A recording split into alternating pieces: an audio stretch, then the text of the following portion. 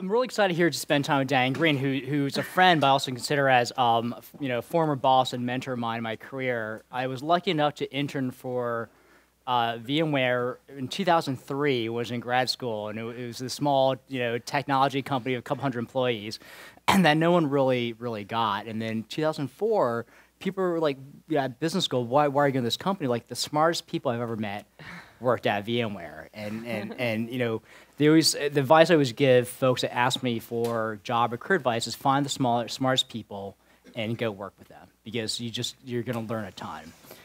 So Diane Greene was founder of a couple companies, but most famously, at least most recently, she was founder and CEO of VMware, which she co-founded with her husband Mendel. He's a professor here at Stanford in 1998 with 3 of the grad students, Ed, Ellen, and Scott. And then Diane was talk about scale up or blitzscaling. She was CEO and founder of the company from those first 5 individuals in a small office in town and country to over 7,000 employees, $2 billion plus in revenue, plus an IPO. And so it's just an amazing journey from going from 0 to 2 billion and to 7,000 employees. And so, and on top of that, now Diane is co-founder, CEO of another company, which we might talk a little bit about, what she's learned the first time she scaled up a company to this time. And in addition to that, she's on the board of Google. She's on the board of Intuit, Khan Academy, and a small technical college in Massachusetts called MIT. Anyway, why don't we just all welcome Diane Greene? Thank you. So Jerry made VMware fun. So when he asked me, I was like, oh, this will be really fun. You guys should have fun with Jerry. He loves to be teased. Okay, that's not on this syllabus tonight, but thank you. Well, speaking of fun and culture, when we start with that around people, and I know if there's questions and students, I think Diane, feel free to raise your hand and ask questions throughout the conversation, because we can steer the topics which way you want. But let's talk about culture when you scale up. VMware was doubling in headcount pretty much every year, if not every other quarter.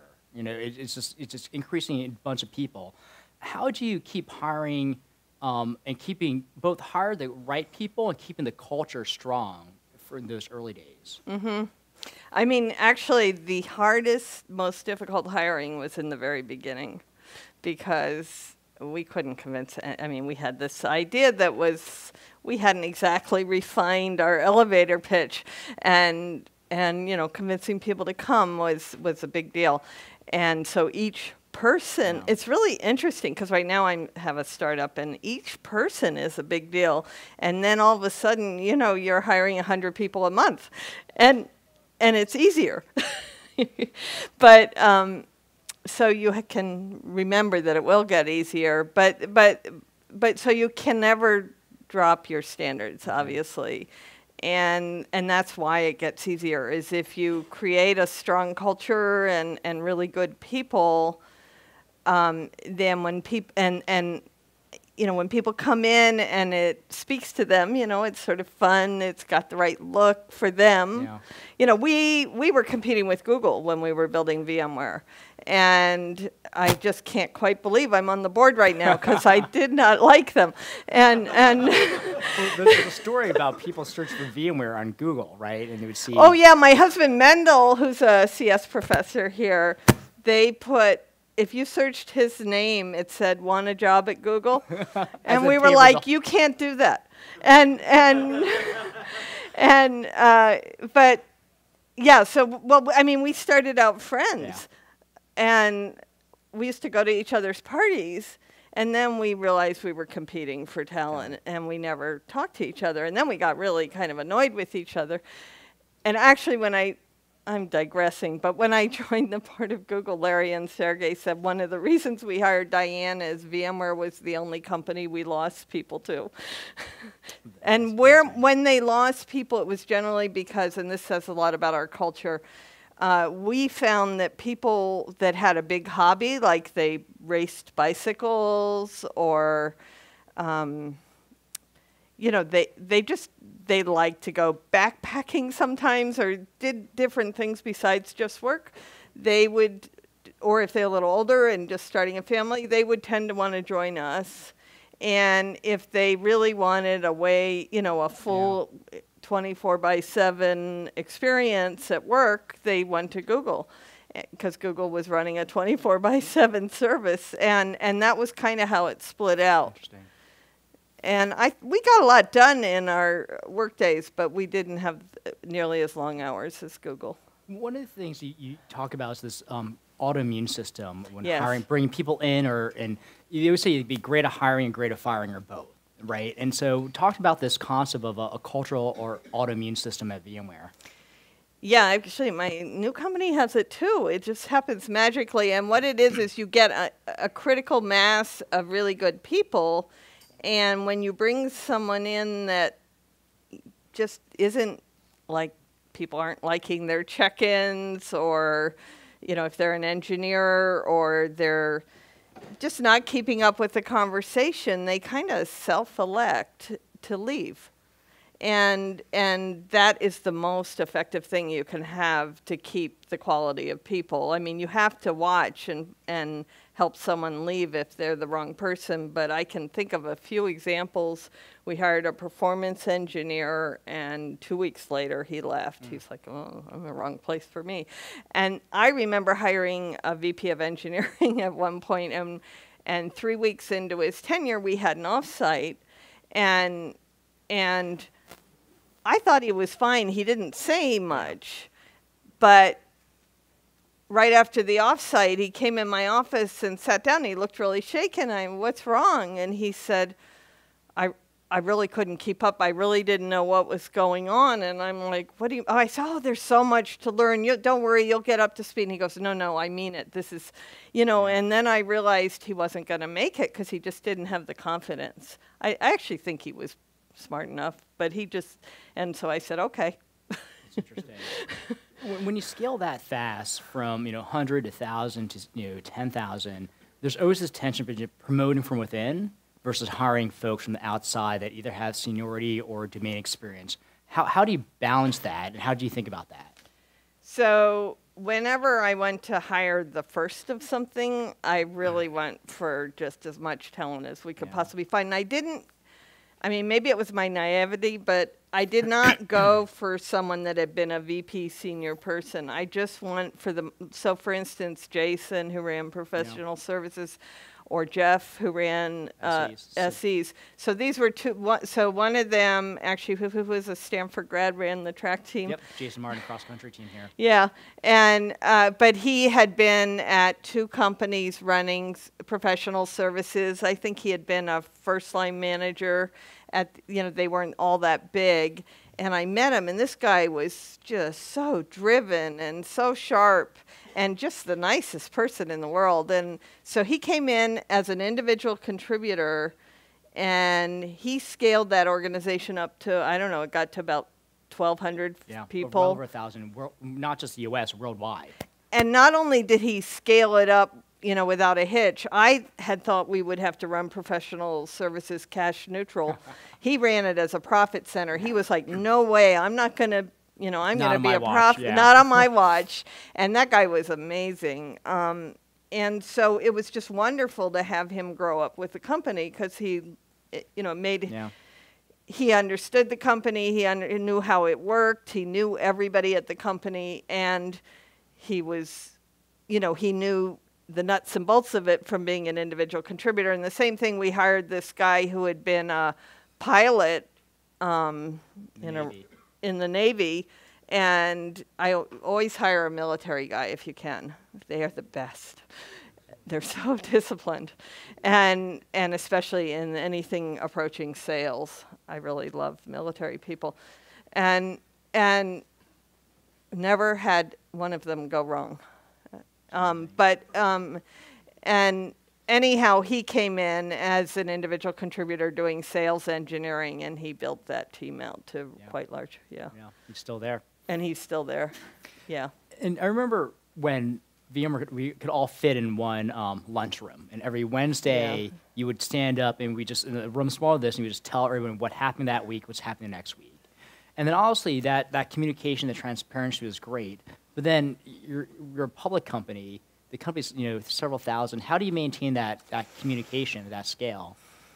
Right. It does get hard. One little thing I was going to mention that I personally loved about, and I'm sure none of you have a problem with this, but I was very shy and very self-conscious and got nervous in front of people when I started VMware. But when you give a talk every week in front of a growing company, before you know it, you're talking to a few thousand people, but since it happens so gradually, you're not nervous anymore, and that's how I conquered my fear of being in front of people. But in terms of how do you keep the communication up? I mean, as we got bigger, we sent out. There's much better mechanisms today. We sent emails out to everybody. We did have big all hands. But the other thing that was really good that I thought worked very well at VMware was every Monday we had a staff meeting, and I had a requirement that everybody on my staff, I said, you're welcome to do it Friday, but by 9 o'clock Sunday night, you got to get me, and it's not a status report. What it is a write-up of anything going on in your group that everybody else should know about, or anything that you need to coordinate with your peers, take advantage of this meeting. And they had to send it to me every Sunday night by 9, and then at 9 o'clock I would put it all together, and then I would write mine and highlight what I thought was important or anything I thought I wanted to tell people about. And then I would give that out to everybody. And that meeting, I also always invited the founders. So particularly Ed Bunyan always came. Scott came to a lot of them. And they were, individual contributors in the engineering organization. And I always thought that contributed hugely to the culture, because everybody knew that these two engineers were in every staff meeting, so there were no secrets. They could just go ask these guys, hey, what's going on? And they would just tell them, so it was a way to get the information out. Yeah. And then the other thing was that this staff report went out to everybody, to my staff, and then they could selectively share it with their staff. And the funniest thing happened, because I never asked anybody to, but everybody started making their staff by Friday get them the same write-up. Yep. And I hear people still do it over there.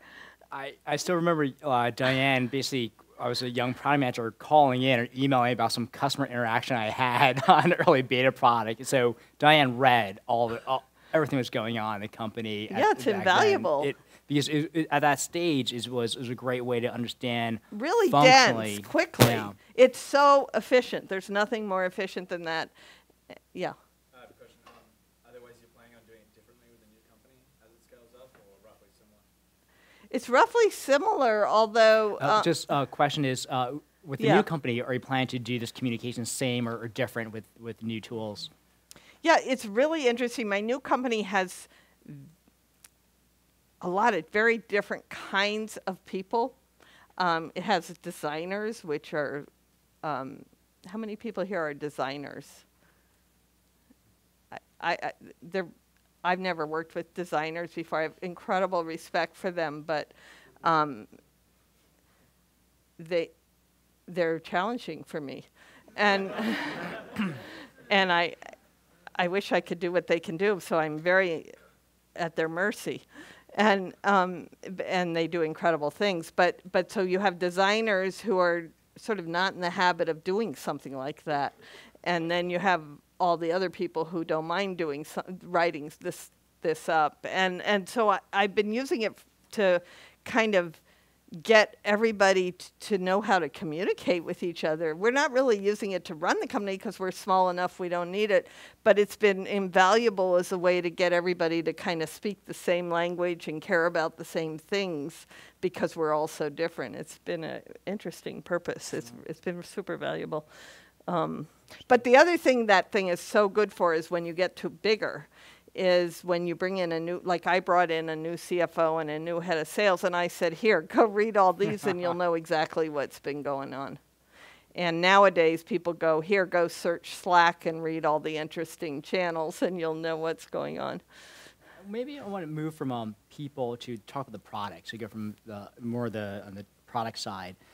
VMware started with selling workstation via download, and then later this thing we call shrink wrap software, fries, where people actually buy CDs, and then added GSX server, then ESX server. One of the questions I always wonder is like, how do you know when to add new products, new product lines? A lot of companies start out, they have a hit product, they ride it, and sometimes they don't come up with the second act or third act, second, third product. So how do you know when, and how do you guys create this culture of finding, experimenting new products, like starting the desktop business, for example? Well, we actually wanted to, our vision was to build the server product.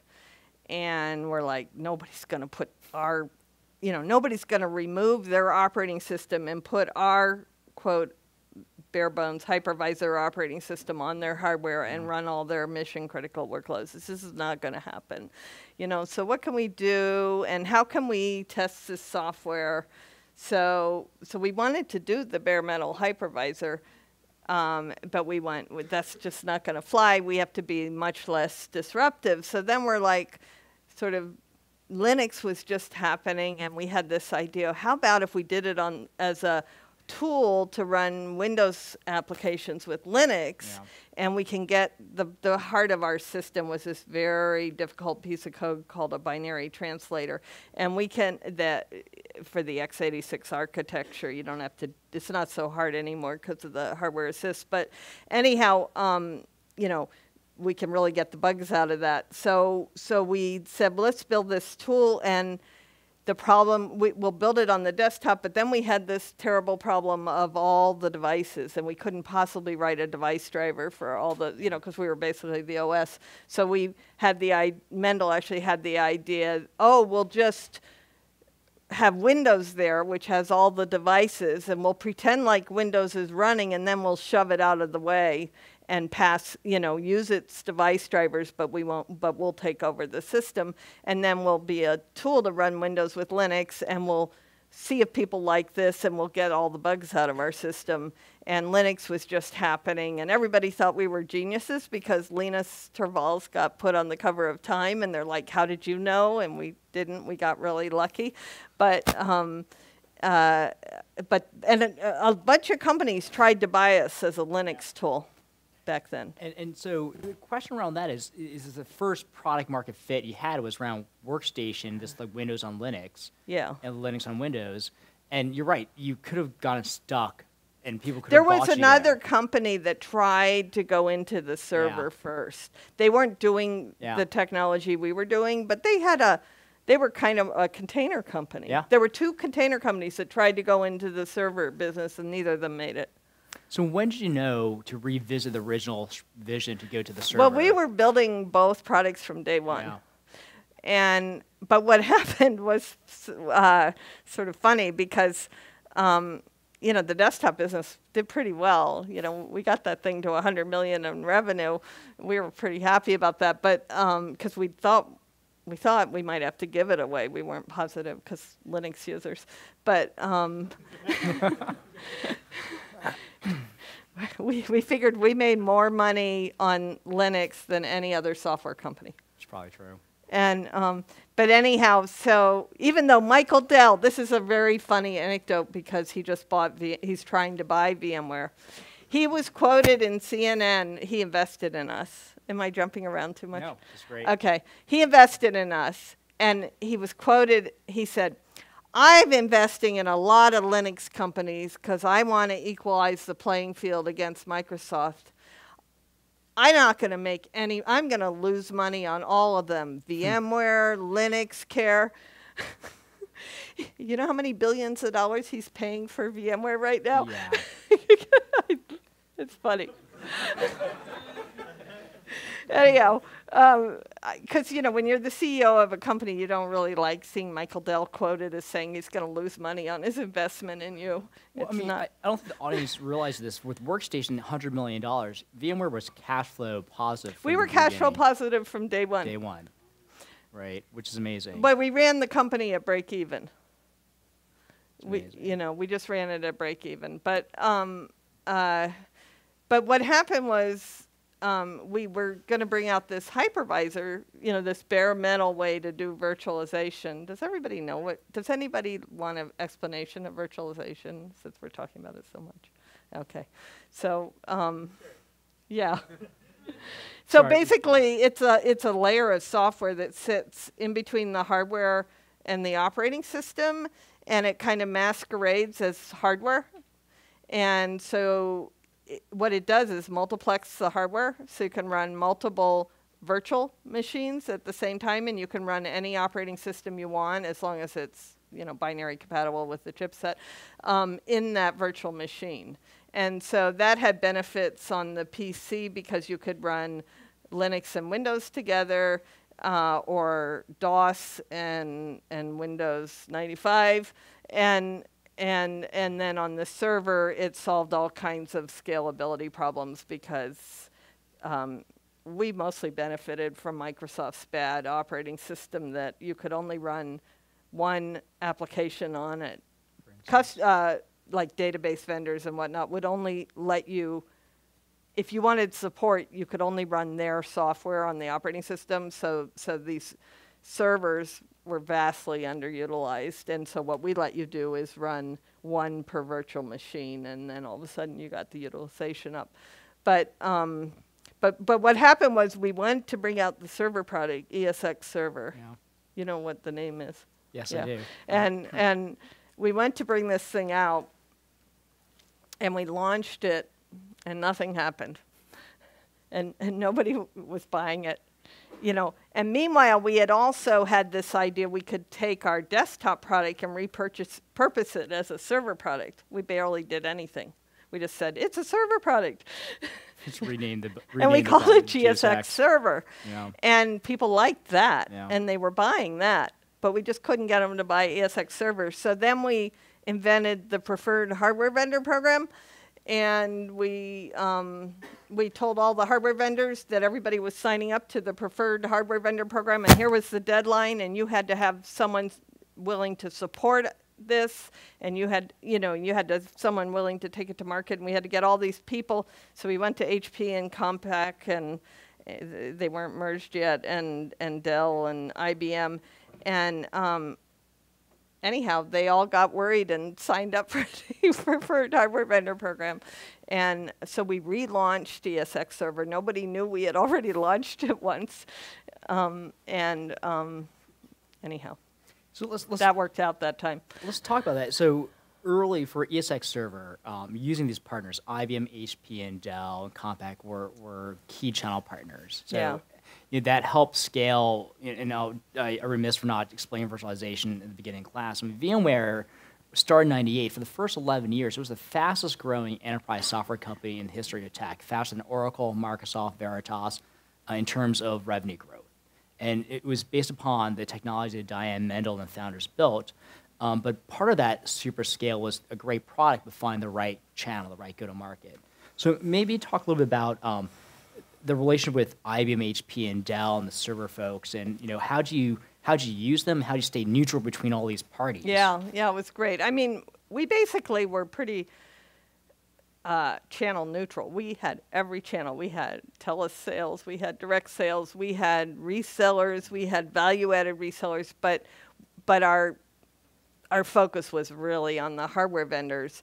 And I took this attitude that we were going to be Switzerland, which you don't see in too many companies. It worked extraordinarily well for us, but for some reason people, they get a deal and they're willing to give exclusive or preferential rights, when they do their partnerships, and you see it all the time. But I said, no, we need to run on all these hardware platforms. And I had an algorithm. I said, customers first. What's good for the customers is good for the partners and good for us. Partners second. What's good for the partners is also good for us. And we came last. And that works so well. So if you use that algorithm, you don't want to do preferential treatment to a hardware vendor because who knows what hardware your customers want to run on. So I wanted to be Switzerland.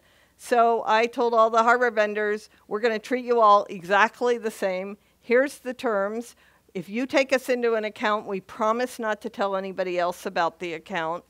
and we'll work with you, and we'll put dedicated people on your hardware, on your storage, if you'll support that with us. And if you develop something proprietary with us, we'll keep it proprietary for you. And if we develop it, we'll share it across all the hardware vendors. And we just had this whole sort of dance worked out that was very clear to everybody. In fact, we actually wrote it down eventually as rules of engagement and sent it to all of them. And I told our salespeople they'd be fired if they ever violated it. I only had to fire one salesperson in the whole history of VMware for that. So anyhow, so we did this neutral thing, and they would argue with us, but they want, I think they liked it because they knew they could trust us. Yeah. Well, I mean, most famously, even after EMC bought VMware, you doubled down on that neutrality, almost the fact that all the partners, well, IBM, got me fired eventually, but but customers first, right? Yeah, to your credit, you did the right thing for the customers in the early days, saying like, no, we're going to actually treat every other storage company equally, if not better, because it's right for the customers. Right, and it worked. I mean, I mean, they were just a humongous channel for us. And we had that added complication that a lot of our customers were running Microsoft, I'll just finish this, and then we're running Microsoft operating systems. And Microsoft wouldn't let us support Microsoft running in our virtual machines. And enterprise customers aren't going to run software that's unsupported. So then the hardware vendors became extraordinarily important to us because they all had support contracts with Microsoft. And they didn't mind having some leverage over Microsoft.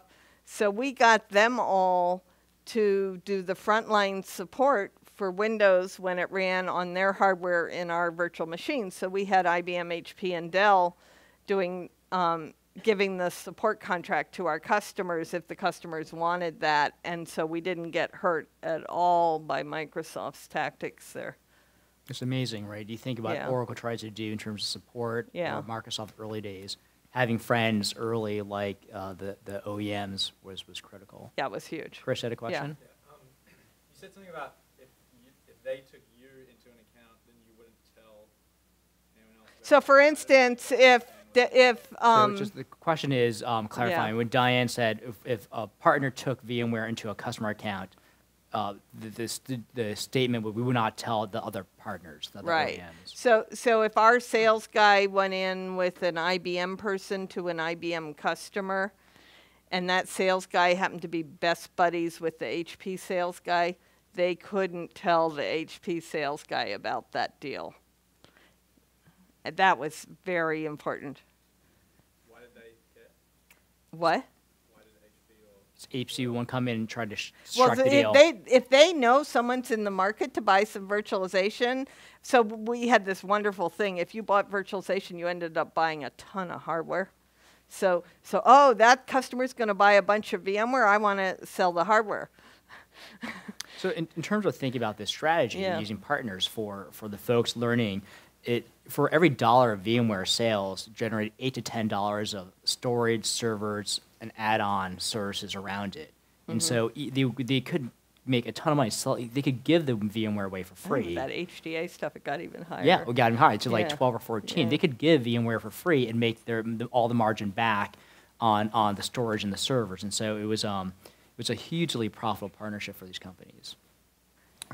Let's talk about the sales then organization and scaling that out from single individuals like Jeff doing the first SE, and then adding more sales reps and more territories. Just talk about one question startups always have when they hit the scale up is, do they hire sales too early or too slow? Because they typically, their expense, if they don't make their number, then it doesn't look great. So how do you think about when to pour the gas, if you will, on that aspect of the business? So we, this was pretty new territory for us, and we're like, a salesperson, we got to go find a salesperson. We didn't even really know what they looked like.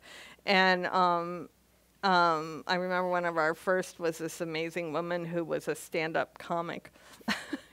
She made a really good salesperson. And, but anyhow, I can't remember her name, but anyhow, we went out and found 2 or 3 different salespeople. They each did different kind. Like one worked with channels, and one got on the phone, and one was, you know, I was learning all this terminology. One was what they called a direct salesperson. They went out and talked to the customers, and so we tried, you know, one of each, and we said, okay, what can you do? And then we, you know, we really paid a lot of attention, and we had to figure out whether they were bad salespeople or whether we didn't have the right market, because we weren't really sure which it was. Yeah. And that's the hard thing in a startup. And so with trying every approach, we started seeing some traction in places. So we had a sense we had a product fit in the market. So then we started. Well, I started getting introductions to every VP of sales I could to hear about, you know, what they thought, how we, you know, they all had a completely different way we should set up our sales, but it was really interesting to hear it. You know, I went out and, you know, studied sales, and that was how we developed. We realized our CFO at the time, Tom Durowitz, just a wonderful, wonderful person. He and I and this other guy, Jeff Byrne, we came up with this model from studying all these different sales organizations all over the place. So they actually teach this model at the Stanford Business School that we came up with. I think Kirk Bowman teaches it. But anyhow, we said we had this really technical product. It was really hard to deploy. And so we said we need someone on the phone kind of drumming up business and kind of explaining virtualization. We need a sales engineer to go in there and find out how it's going to run on their hardware and if they have compatibilities with their storage network and so on. And then we need a direct salesperson to close the deal. So we're going to make these 3-person sales team, and we're going to give them all one number. Now, the direct sales people always make more money than anybody, and the SEs make the least amount of you know, additional comp. Yeah. But so they didn't all get the same amount, but whatever they got was tied to the same number and how that team did, and that worked like a charm. And then the other thing we did that worked like a charm that was a little different from what a lot of people did was we said, okay, we want to make you as productive as possible. So if you can go sell with our partners like IBM, Dell, and HP, we'll give you the same commission for that sale, even though we don't make as much money because we have to give some money to the hardware vendor. But we're going to make you compensation neutral regardless of what channel you sell through. And we gave them a geographic territory. Yeah. And boy, you know, the smart sales guys, they just went all out educating the channel, helping the channel, and they got, you know, this really leveraged market where they were making millions of dollars. And I loved paying them the millions of dollars because it meant VMware was getting even more millions of dollars. And, you know, it was really effective. So, I mean, the fascinating thing, I think, 2 lessons. One, having this triumph of the inside sales rep, the SE, and the direct sales all on the same team, compensating the same number, number one.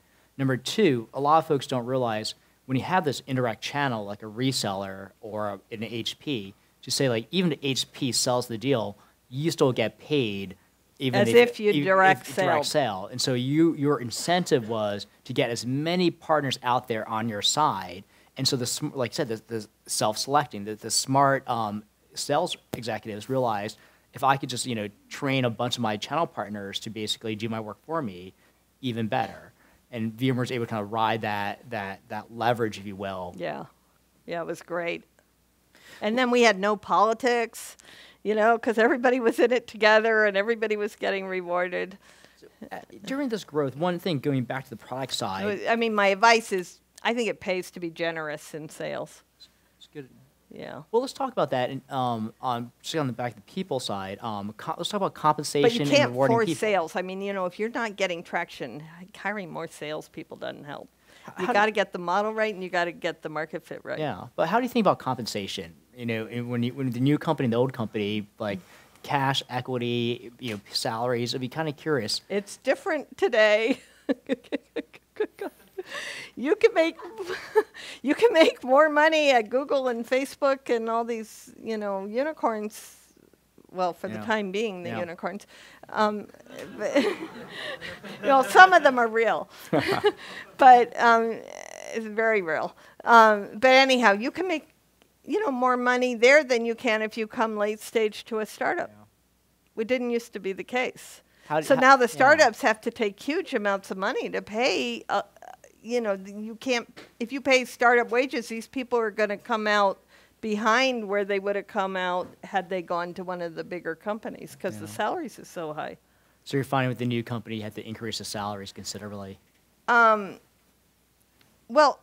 I haven't had to. I mean, I have this incredible team, but I actually did a little study on it, and I realized this isn't fair.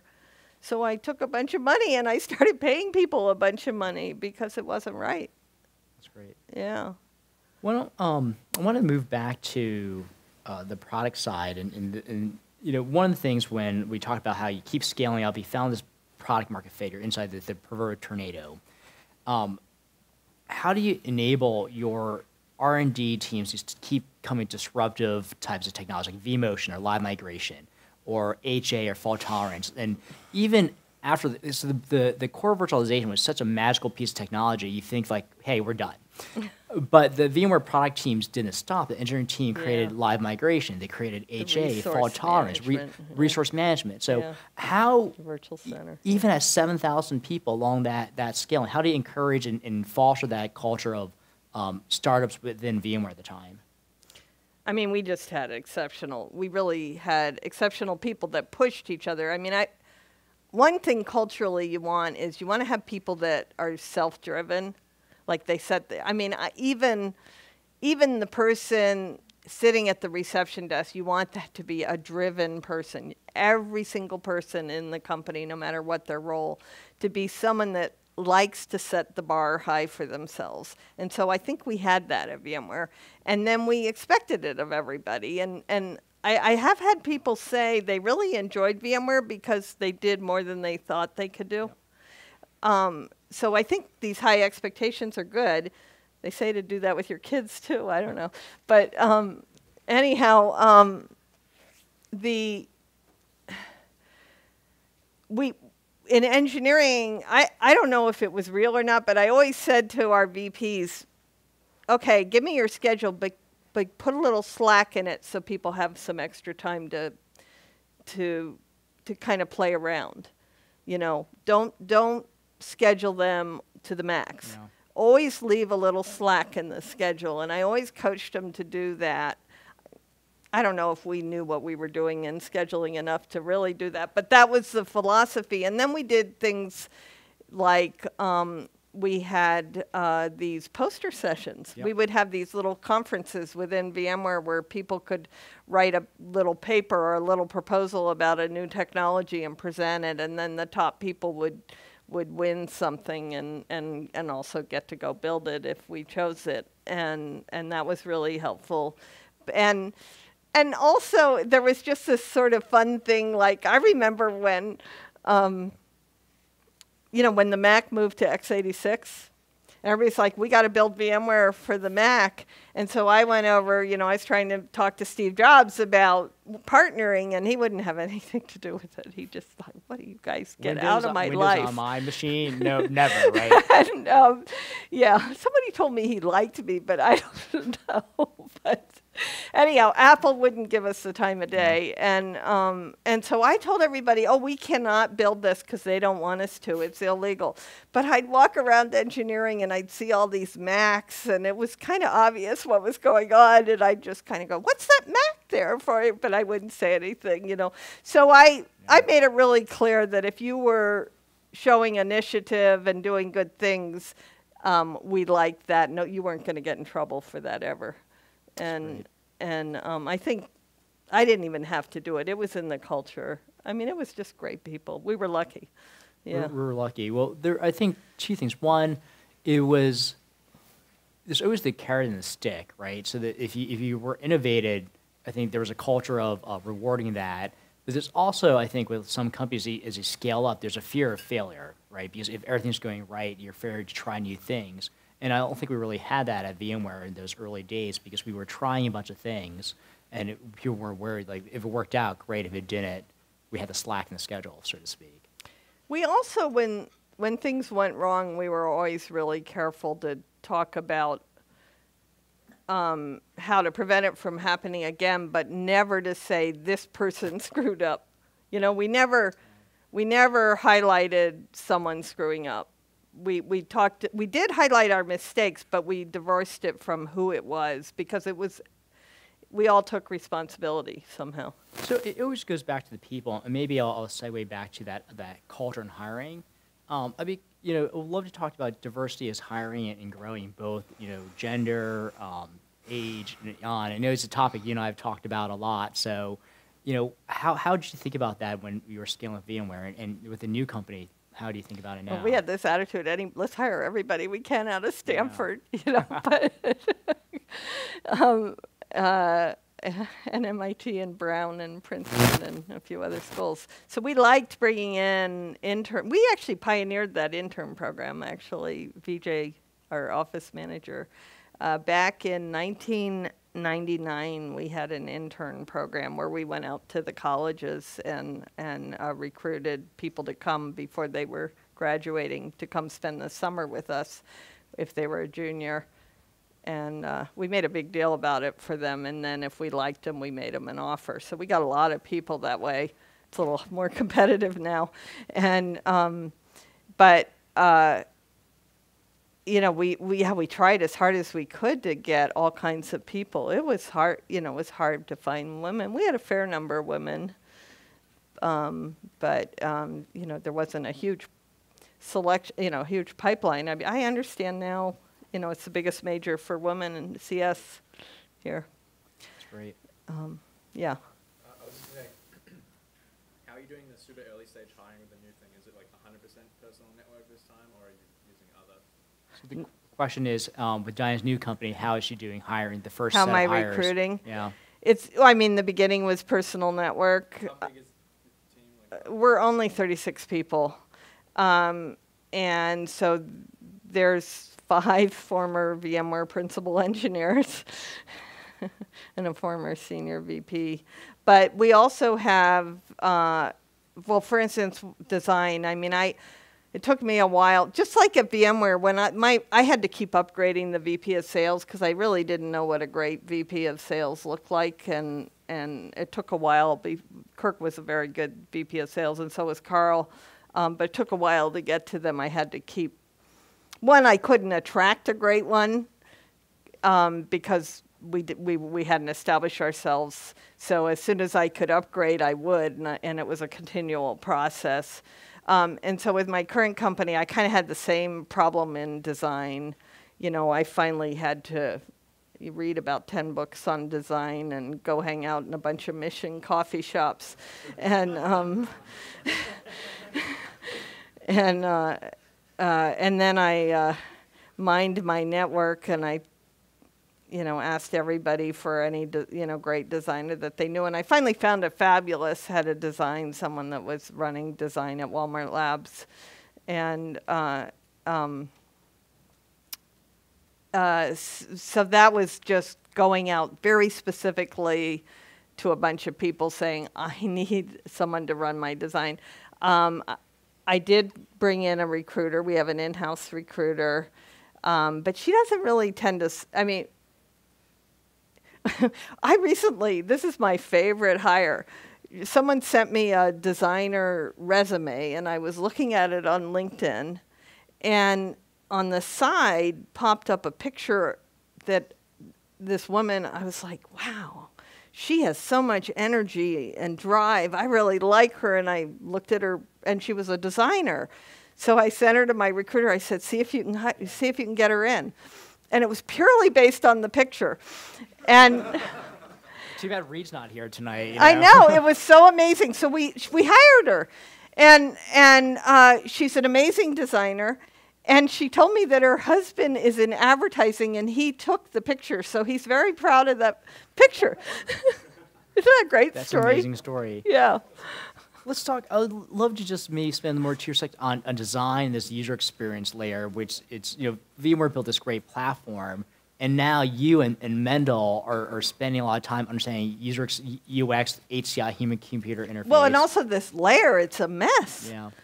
The layer, above, like this HTML, CSS, iOS, Android, and how you talk to the back end and the database and update things and, separate the database from the front end. It's an area of the system that everybody thought, oh, that's, real software computer scientists do systems. They don't do that upper layer. So not a lot of people have worked very hard on it. And then HTML, of course, was never designed for what it's being used for. So that's a little bit difficult. So we've got, and it's incredibly difficult to test this stuff. Yep. And then you have to be able to rapidly iterate because you can't get your design right because humans are so hard to predict. Some people think machine learning's going to do the design someday. But so anyhow, I think design, well, we're designing complex interfaces where you have lots of roles and lots of workflows and communications and collaboration and access controls and to make that simple and easy to use and rapidly iterate on that and test it all. We've had to build a lot of stuff to support that. Yeah. So finding the right, again, so core, interesting, we talk about founders and the first X hires early, or people you trust, and then you find folks that are purpose with that skill like design or user experience and bring them in to the there's the product person and the user researcher and the designer, and then there's some designers that are kind of product people, and there's some, you guys all know this, some designers that are can write code, can build the UI, and then there's front-end people that are sort of full-stack people, and there's front-end people that only do front-end, or there's front-end people that also do design, and you have all these different kinds of people, and then there's this whole process to bring it all together. That's I guess all this agile development is designed to try and help that, but it's not trivial. My husband's teaching a course in this. We've gotten so interested in how to do this better. He's teaching the course in the winter. I would compare notes with Mendel. We're looking at a bunch of stuff in that space too. Yeah. Maybe to question. Diane, this is not on the design topic, but that's super interesting. So we look at a lot of companies like Greylock, and for people thinking about starting businesses here, there are many companies that deliver value to businesses, but only one or two where, to the CEO of the company, this is their strategic vendor. So you can go to lots of businesses today, and there'll be a VMware shop, right? They make all their other decisions about technology based on being a VMware shop. A lot of that is the product, but did you guys ever aim to be the core decision-making power in an enterprise technology organization? Let me rephrase the question. It's a great question. So, VMware is a platform, maybe, and a lot of large companies now make a decision if you work on this platform or not. And in the early days, did VMware aim to be this platform for IT that became, such a standard, and or not? And when do you just make the decision, or how do you fall into that? Mm-hmm. Well, it was not all premeditated. I won't take credit for that. But we did believe right from the beginning that this should run on every piece of hardware. We were so sure this was a better way to run systems. We said, look, this should really run everywhere. And so we did think of it as a platform from day one to run. That's part of why we were neutral with the hardware vendors, and just a lot of decisions we made about what to support and not support were based on the fact that we thought it needed to be a platform. to maximize its value to people. But what we found, what the beauty of VMware was, it was useful on a single server.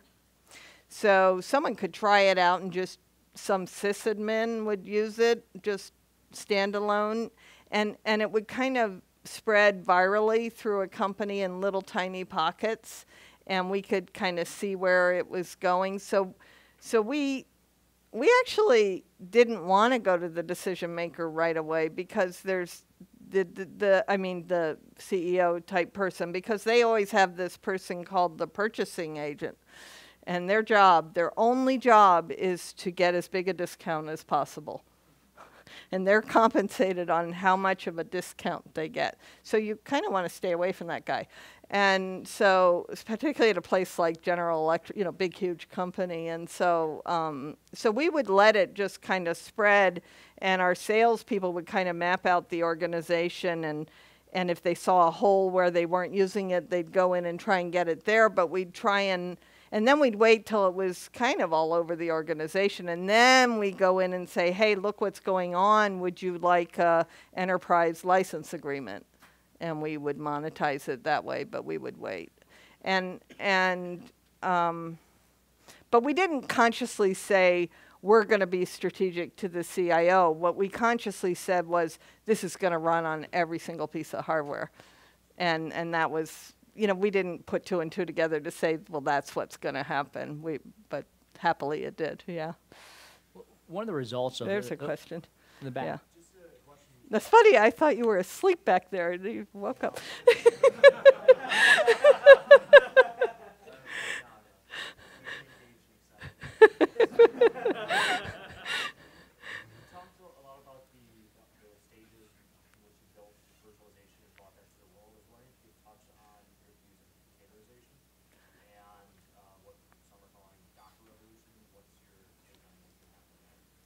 Well, so the question is Diane's thoughts on virtualization now, containers, and Docker.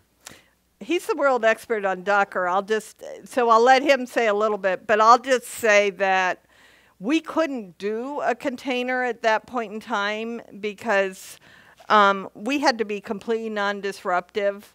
We had to make it like, nobody believed in virtualization. Nobody believed in this kind of separation. So basically, we actually built a tool, a P2V tool.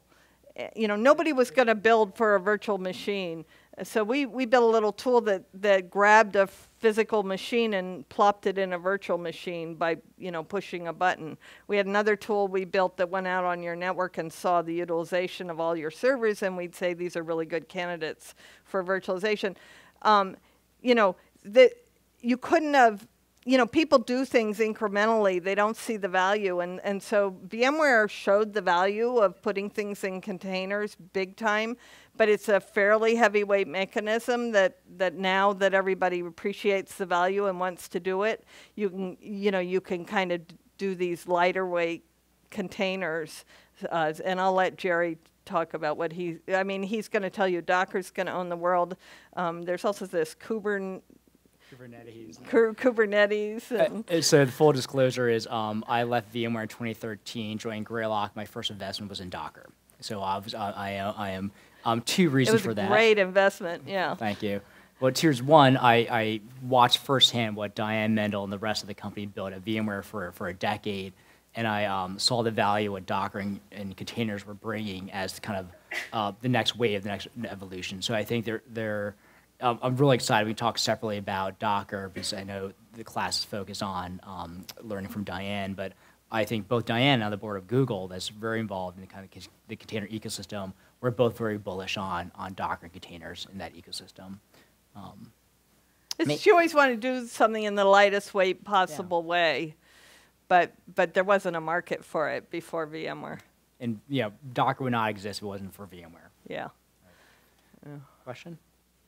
Diane, so one question regarding the previous topic you talked about, VMware staying under the radar for a long time. So there's a lot of the culture of under-promise, over-deliver. But then there is also a different approach that a lot of tech companies stay in the highlight,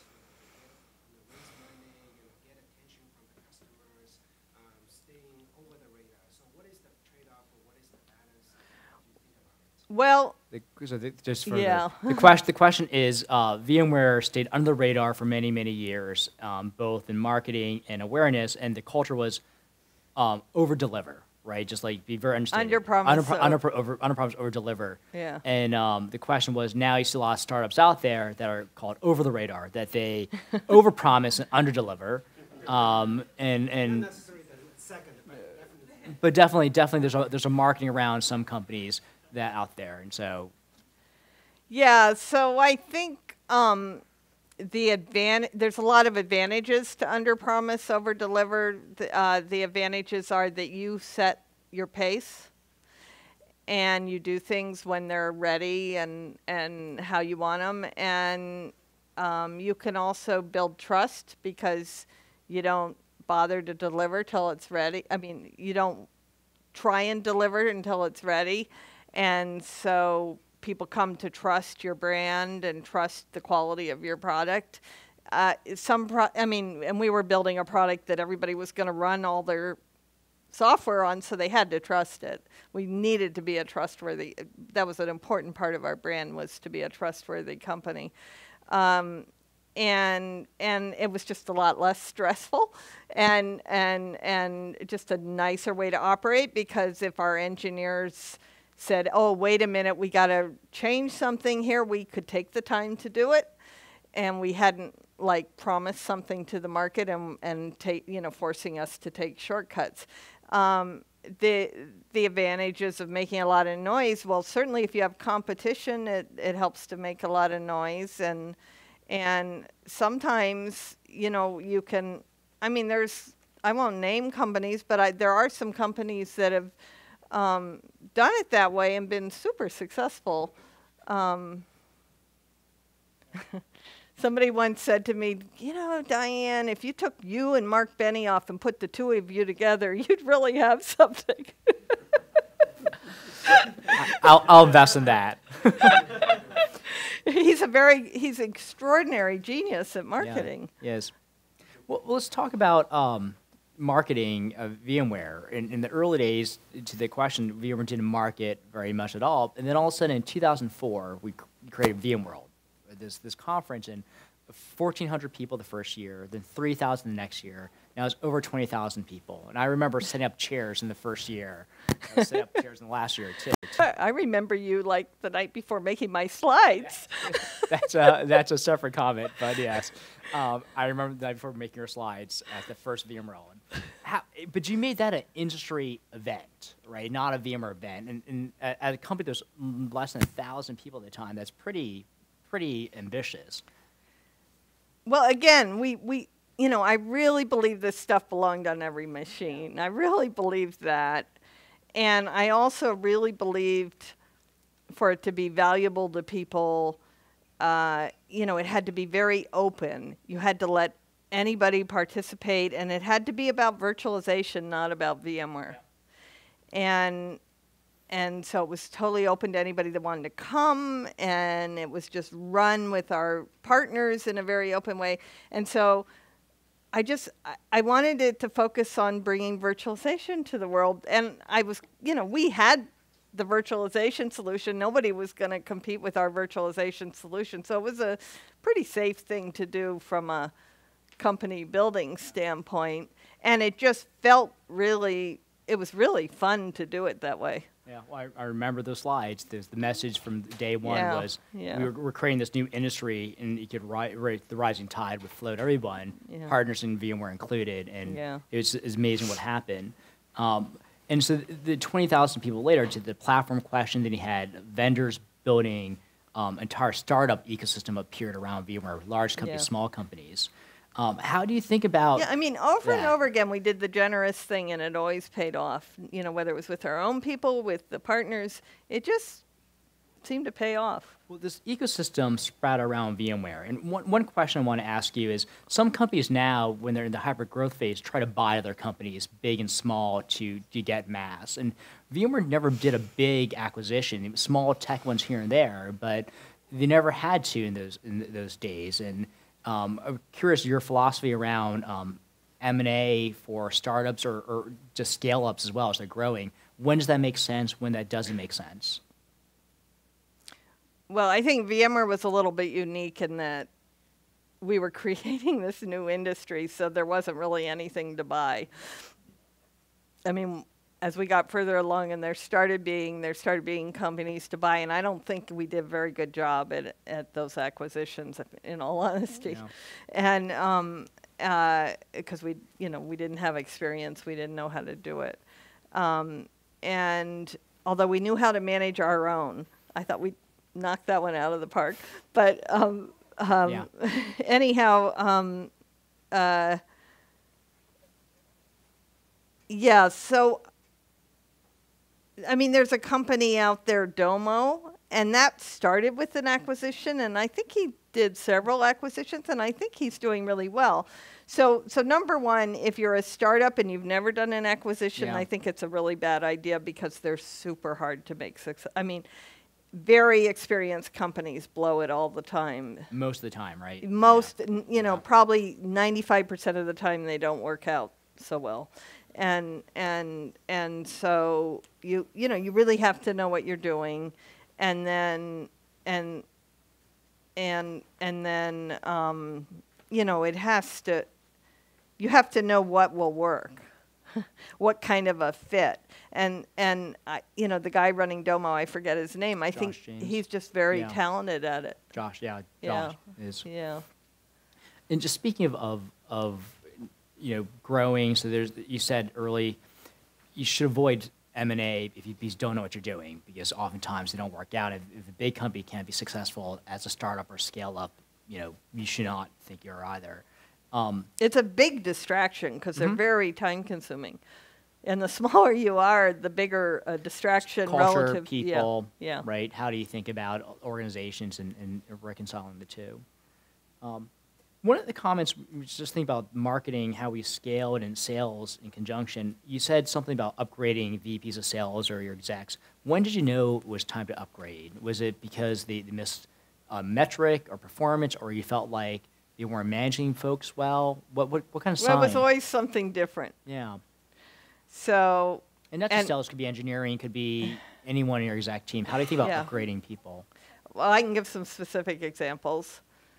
So our first sales guy, who ended up staying at the company, but he came to me when we were doing 10 million in revenue, and we were planning, and he said, "Diane, there's just not that much here. You're going to be lucky to get this to 20 million." And that was when I knew it was time to upgrade my sales guy. I'm like, no, I know we can do much, much better than this. So I kept him as a sales guy, but I went and got a new VP of sales. And the next one, I caught lying. I had a VP of marketing that I walked out the door because Intel sent me a mail he had sent them, and he had sent them all our confidential stuff, trying to get them to buy the company. And so I came to his desk and said, "Come on, we're going to your car." And that was that. And then, so really anything can happen in a company. It's always amazing, the kinds of things that go on. But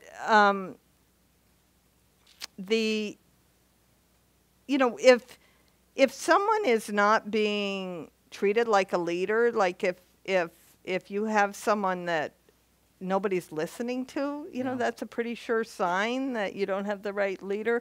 I always had a really open door. Our first VP of engineering, people were just getting more and more frustrated, saying he won't make a decision, and the old maxim is so true. When you fire someone, you never go, "Oh, I wish I'd waited longer."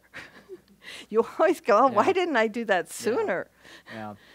Bad news never gets better with time. But you don't, the thing I always tell people is when you fire someone, it doesn't have to, unless they just send all your IP over to somebody at another company, and then it's personal. But but otherwise, it's not personal. And I always talk about the fact that you know, you're going to be happier somewhere else. I'll help, you know, I hired you for a reason. I thought you were talented. I still believe you're talented. You're just not a good fit here. Let me help you find another role. And I've remained friends with a lot of people I've fired. That's great. Yeah. Yeah. I was just wondering if you could talk about some of the other things you've done differently intentionally with the new company, either like you as a CEO or just in the company in general. The question is things that Diane has constantly done differently with her new company. Well, one thing, I mean, it's such a different climate now. I did this radical thing, you know, which I never would have, I would have told someone they were an idiot to do this. You know, it's so hard to hire, and the traffic between here and San Francisco is really intense. And my initial group had some people that lived up in San Francisco and out in San Ramon, and some people that lived down in San Jose and Cupertino and whatnot. So we made a decision to get 2 offices from day one. And then we said 2 days a week one office is in Los Altos and one's in downtown San Francisco. And we said 2 days a week we're in Los Altos and 2 days a week we're in San Francisco. And when you're small, you can get an office big enough to hold everybody. And that's what we did. And then 1 day a week, everybody can be wherever they want to be. Entire company's 2 days in Los Altos, 2 days in SF. Recently, we've been letting people do 1 day because we know each other so well. Yep. But yeah, so that was a pretty wild thing to do, but it took all the friction out of hiring. It was really valuable. I was an ex-VMware employee working for NICE. So my question is actually more about, now that you are on the board of Google, you know the culture of the Google. What is sort of the one thing you see that, okay, Google culture is so great, and I wish I had that at VMware. And the vice versa, you know, you feel like, you know, this is something VMware did so well, I wish, you know, Google, you know, is doing that. So the question is, Diane's a board member at Google. What's a cultural thing that Google does really well that she wished she had at VMware, and vice versa? What's a cultural thing VMware had that she wished Google has more of? Well, I think Google was bolder. They knew not to sell, and I wish VMware had that. Although I didn't want to sell, but you know, it was just Google has, and it's gotten even better. I mean, there's just a real boldness, you know, incredible quality, incredible people, but boldness about Google, and really culturally, we're going to do the right thing. You know, it's real. You know, we want to help the world, and I really like that.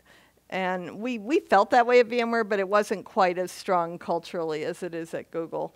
Something I think we did better at VMware, although we weren't at the same scale, so I think it's a little harder at 65,000 people. So I'm not sure I could have done it at 65,000 if we'd gotten VMware that far.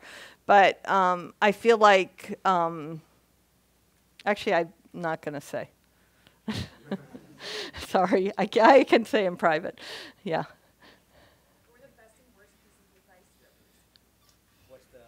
The best piece of advice I ever received was you can never over-communicate.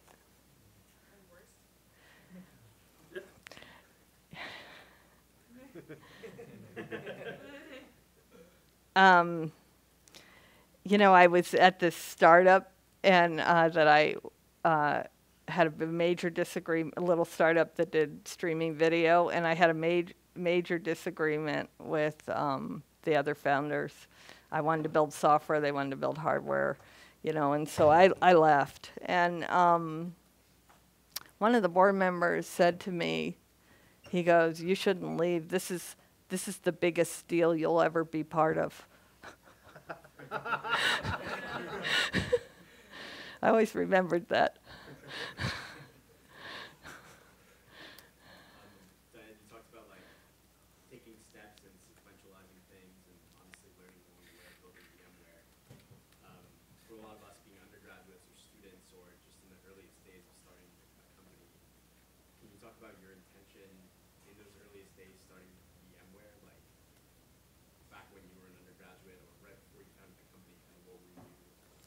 you had the intention? Well, the sad truth is I was pretty old when I founded VMware. I wasn't an undergraduate. I'm so flattered that you think I'm that young.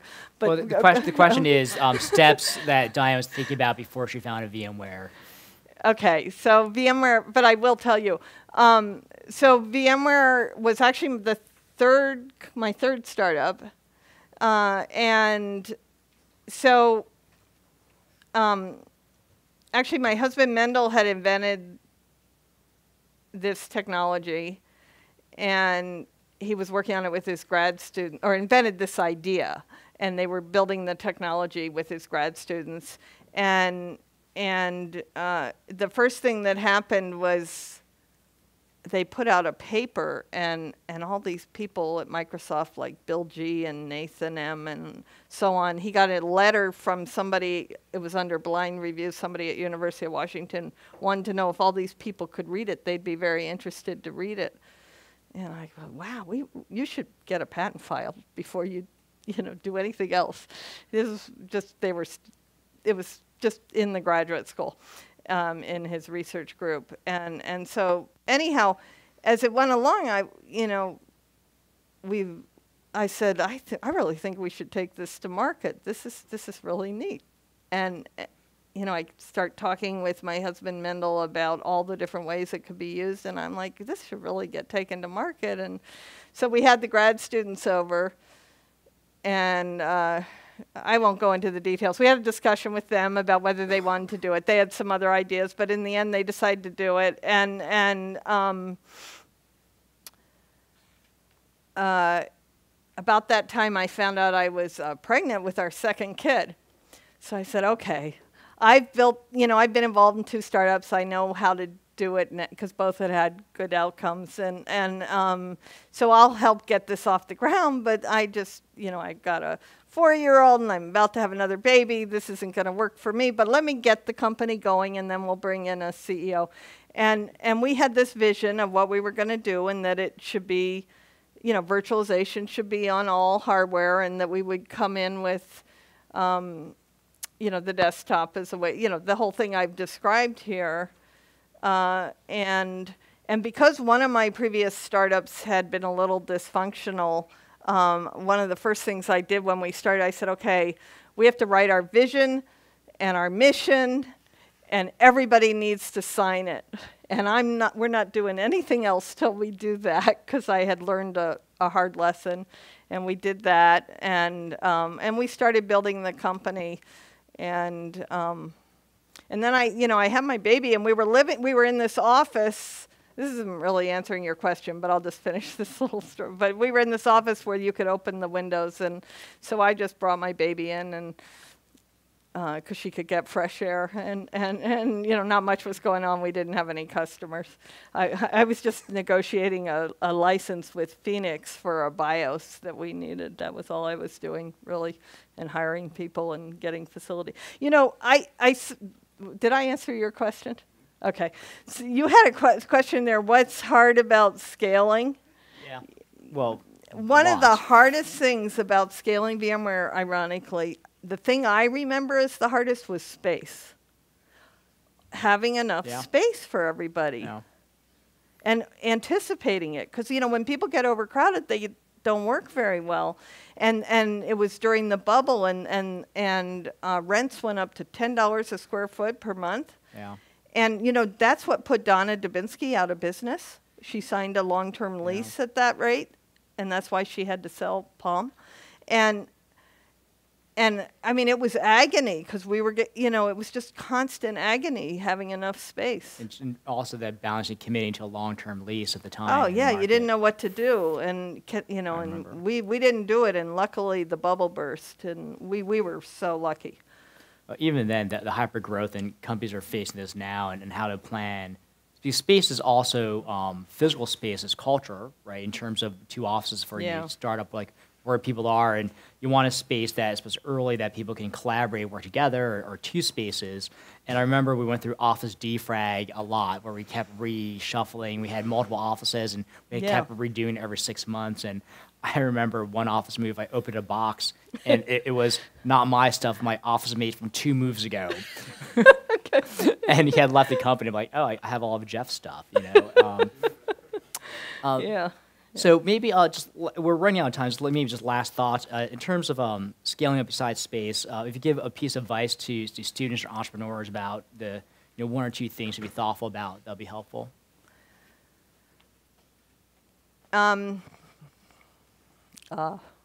Shoot, I forgot to think about that.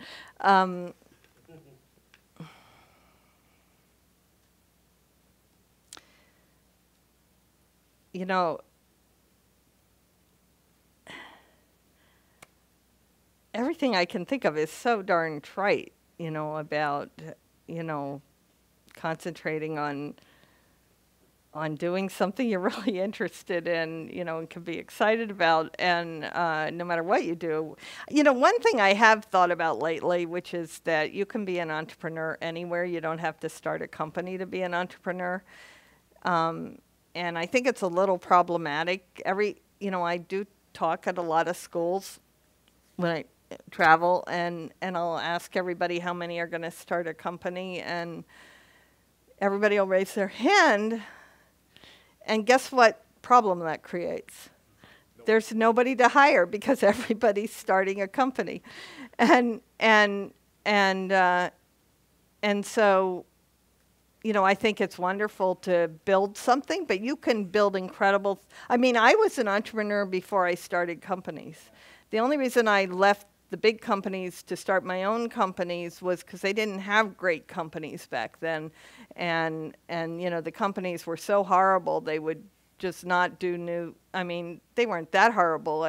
Tandem was a good company, but they wouldn't do new things.